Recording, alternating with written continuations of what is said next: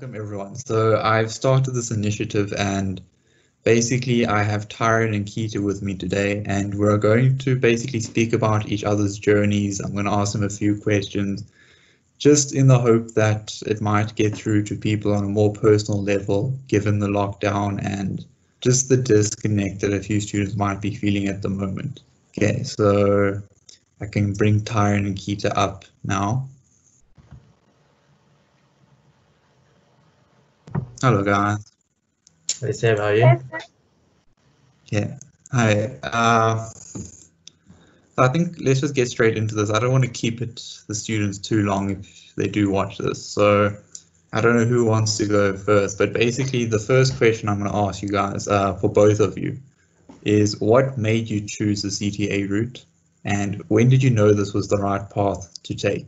I don't know if ladies want to go first. No pressure.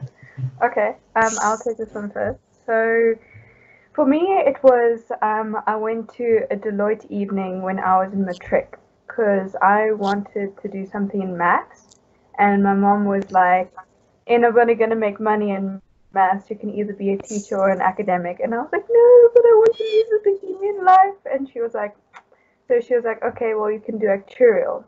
So then I went to a Deloitte evening because I was like, okay, well, I might as well look at it. And then they were talking about, I mostly met CAs.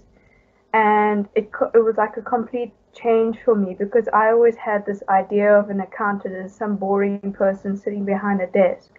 But the people I was meeting at Deloitte were these like vibrant, alive people, and they like had completely forgotten all about accounting, the like theory of accounting, and they were like interacting with people and they were really awesome. So that's when I was like, this can open my opportunities and it's great for traveling, and that's all stuff that I wanted to do. So that's kind of when I knew. Is everyone still vibrant, Keita? Maybe third year and fourth year, definitely not. I think that's when you think everyone is dead. And you, Tyron? So for me, I have a very unusual journey with this. So I went to like quite a high-end school, and I was actually the top accountant there. And I used to chat with all my mates, all my teachers there, and they were all like, "No, go CA route, CA route, CA route." And I told them, I was like, "There's not a chance. I'm not doing that. That's not me. That's not who I am as a person. There's no ways." But I had no idea what else I wanted to actually do. So I even took a gap year off. I took a year off studying, did some traveling, just trying to like figure out what it was exactly what I wanted to do. And by the end of the gap year, I had no other option and I needed to start studying. So I was like, you know what, let me give this a try. I've heard some good things and I don't regret it for one second. It's a tough 4 years, but a good 4 years. And like a lot of hard work, but at the end of the day, it's really rewarding, and you end up having a degree that has a big name behind it, and it's just a very heartwarming feeling at the end of the day. Yeah, I get you. I think you and I had the same little introduction to CTA. Yeah. Also, I was also one of the top accountants, and it just felt as if everyone was pushing you into it. And getting into it, it's a lot different. And it's like Keita was saying, it's a lot, very vibrant people. I like going to the firms. It's really fun. Okay, I'm going to start the next one with Tyron. How important would you say mindset was getting through this degree? And how did you maintain your confidence throughout it? I think having a good mindset is very important for this degree. So I'm gonna say I was fairly lucky with a lot of things. I'm quite a bright student, always had a good exam technique. I could read and write quickly. I was never under time pressure. So I had all those factors going for me. But I think the most important two things I can point out was the routine I had when I was studying, and that is I'd always, for me, sleep was the most important. No matter what it was, I'd never stay up past 9 o'clock studying. You know what I mean? I think it's always good and it's always healthy to take a couple hours before going to bed just to unwind, just to clear your thoughts so you're not thinking about work all the time. And the second thing for me was just to have something away from studying. So I used to coach sports, and that was always my break from studying. So it was my way of earning money. So it was a forced way of me having to take a break. And looking back on it, I think it was a very necessary break that I needed every day, because you have less time in the day to study. So during that time, you're focused more. And then also it does give you both mentally and physically a break from the studying. So yeah. Yeah, I get that. And then Keita, I have a different question for you. And it's like what Tyron was saying, it's to do with routine. What's your opinion on routine and structure, and does it bore you, or do you find that it helps you a bit more? So actually there's two things about that. Firstly, I've tried the whole study routine thing where you like set out a little timetable for yourself, and I absolutely hated it. I literally felt like I was bossing myself around, and I just rebelled. Like day 2, I rebelled. So that didn't work for me. So like specifically scheduling my time was like a no-no. But actually like the day rhythm, like I need like a certain rhythm to my day to be most productive. So actually during a day there are things that I need to get done.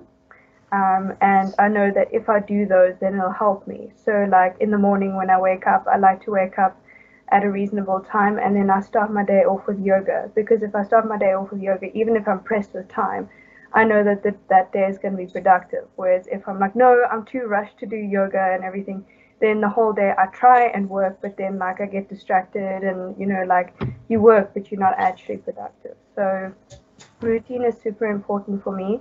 And same thing as Tyron, sleep as well. Getting to bed at a reasonable time when you're trying to be productive is really important.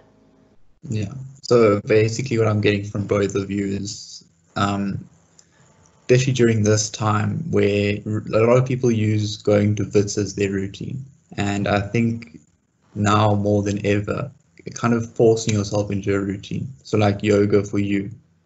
I think that's what students can take away from that, is making your own routine now and kind of just getting into a rhythm is the most helpful. So like taking turns sleeping at 9 o'clock, Keita's waking up and doing something that might help you. So for me it was, I would always try bake bread. That was my routine and got me into studying. And yeah, and I found if I bore myself into studying, it actually helped me more than if I did something that was fun almost. Yeah.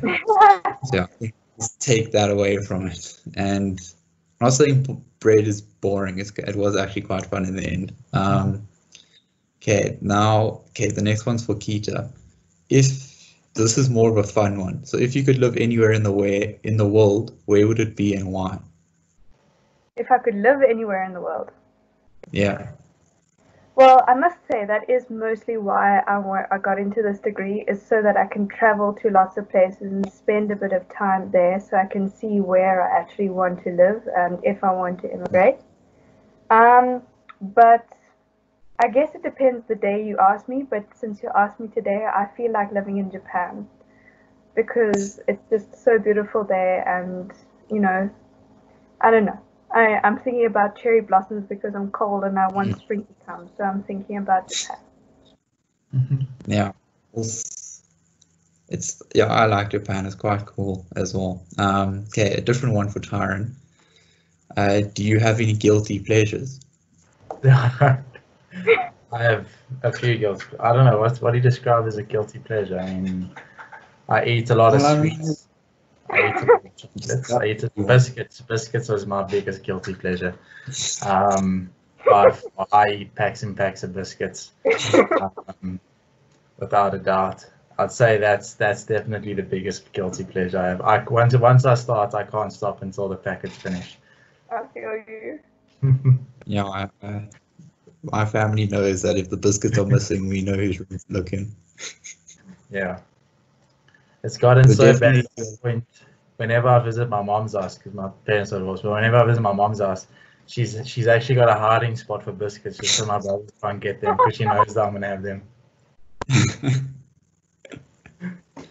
Yeah, so okay, those are all the questions, like specific questions I have for you guys today. Just as like a last step, is there anything you want to say to the students to help them? Just maybe like a minute or so. Tyron, I think you can go first.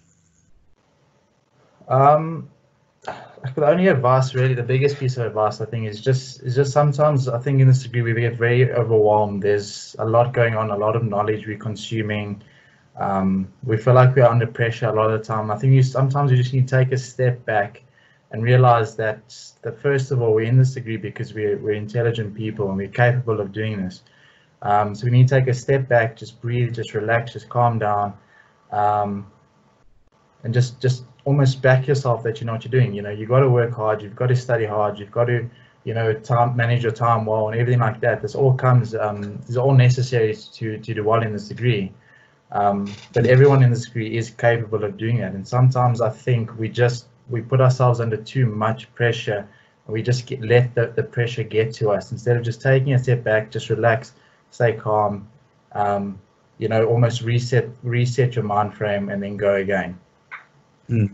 Yeah, that's a really good piece of advice, especially given that a lot of the students are going to the June break now.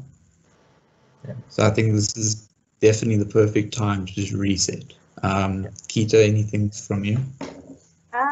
Yeah, I think for me, two things. So, firstly, to go back to the whole routine thing, you really just got to find what works for you. So, like with me, the timetable thing really didn't work, but the routine thing did. So, I'd always go to Wits at like 7 o'clock, and then I'd make sure I'd work from 7 o'clock to 5 o'clock, whatever I was doing that day.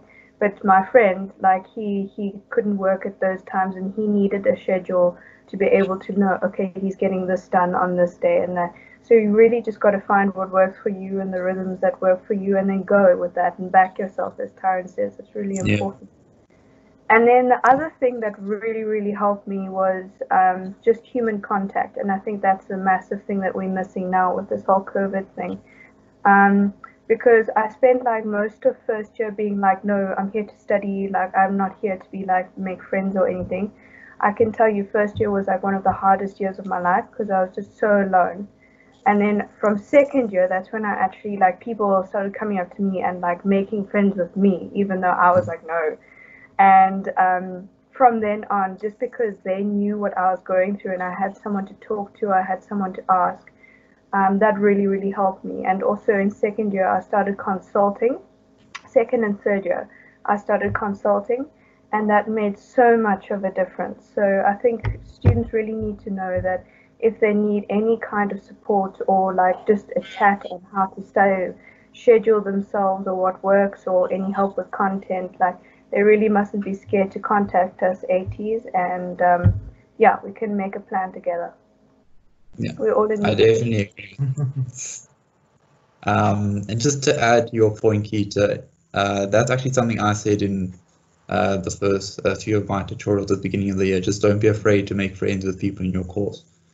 Might be a bit hard now with the lockdown, but it was actually quite a cool thing that we were doing at the beginning is we made Teams meetings, and like a few of my friends and I were playing online games together, but not like proper PC games like Scribbler, and we're playing Cards Against Humanity online, and that was quite fun, and we made that every Thursday. So I think that's something that the students can start doing is just start having Teams meetings with a bunch of you guys and just have a chat, like catch up. Yeah, okay. Thanks, guys. I really appreciate that, and I hope the students do too. Yeah. Okay. Bye, guys. Bye. Bye, guys. Yeah. Wait, don't leave yet.